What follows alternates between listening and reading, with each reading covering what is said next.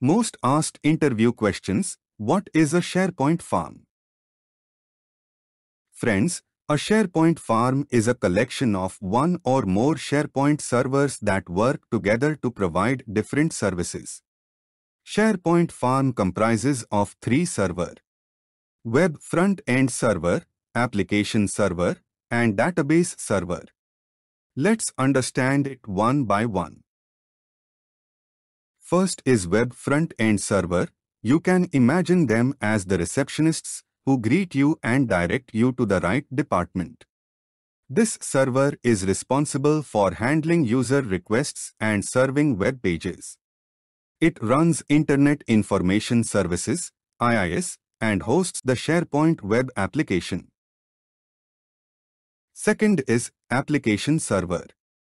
You can think of them as the behind-the-scenes workers who process your requests and keep things running smoothly. This server runs services and applications that support the functionality of the SharePoint farm.